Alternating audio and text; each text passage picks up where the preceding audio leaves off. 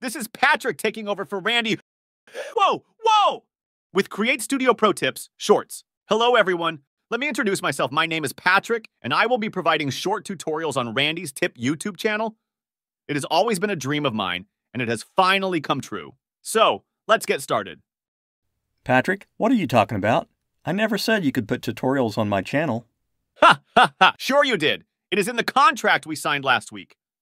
It clearly states that you, Randy, hereby grants Patrick the exclusive right to post short tutorials, 3 minutes or less, to Randy's Tips YouTube channel. What? Hey, that is a cool effect where the text pops off the page, is larger, and then returns back to the page. How did you do that? Keep watching and I will show you how. On top of the canvas, click on Text. Type in or cut and paste a text block. Since the text is transparent, we need a shape behind it. Add the rectangle shape and change the color of the rectangle to the desired color. Move the text track above the shape track and resize the shape to surround the text block.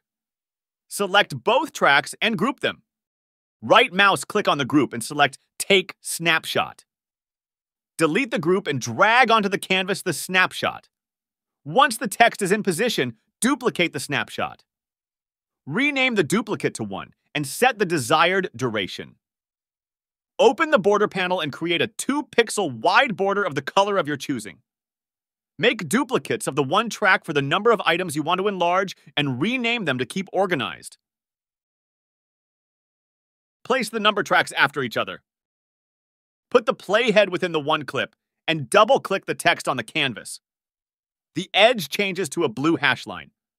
We can move these hash lines to crop the picture. Drag the hash lines to surround the text you want to enlarge.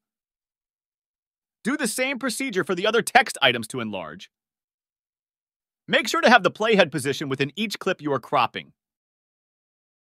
Move the playhead a few frames from the start of clip 1 and then click on Add Animation above the timeline.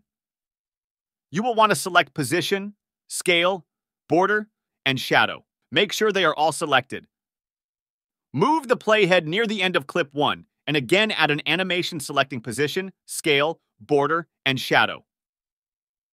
For each clip to enlarge, add 2 sets of animations, just like we did for the first clip. You may notice that none of the animation values were changed, and I'm going to show you why right now. Click on the second keyframe in clip 1. Enlarge the text selected and move it into desired position. Open the border panel and change width to 8 pixels. Open the shadow panel and change distance to 10 pixels and blur to 4 pixels. Now, when I scrub that, you can see the highlighted text will enlarge, the border size increase, and a shadow appear, making it look like it is hovering over the screen. Create Studio will apply values set to keyframe 2 also to keyframe 3. So as I scrub to the end of the clip, you see that text will return back to the list because of the animation we created earlier. Repeat the operation for the other text blocks to enlarge. That is how you can emphasize a section of text in a way that grabs your audience's attention. That is a really creative technique, but there is no way I signed that contract. But that is your signature right there. This is legally binding in 2 states and the Kingdom of Arendelle. This is Patrick, not Randy, saying have a good day and happy creating.